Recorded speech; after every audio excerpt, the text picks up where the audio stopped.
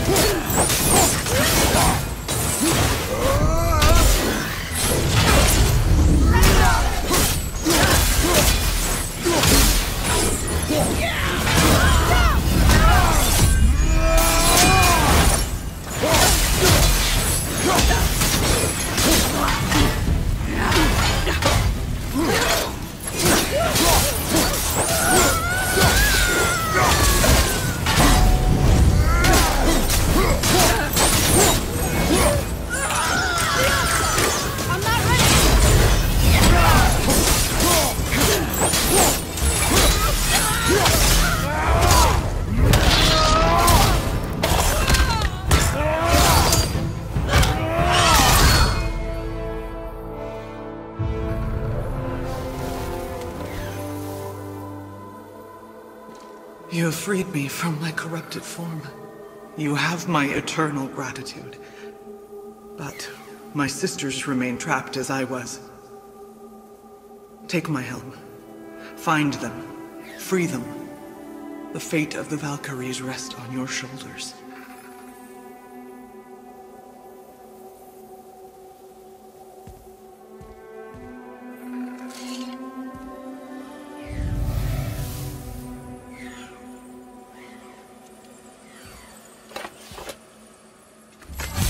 The fate of the Valkyries. Sounds pretty important. That's putting it mildly, lad. What do you know of them? A fair question, and yet not one easily answered. I know more than most, but much of their history is veiled in secrecy. My own experience with the Valkyries ends with my imprisonment. You are avoiding the question, Head. As I said, brother, it's complicated.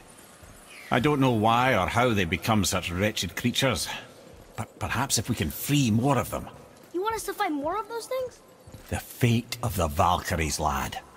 A more worthy endeavor there is not. It will be dangerous. Well, that hasn't stopped you before, eh? That's the spirit.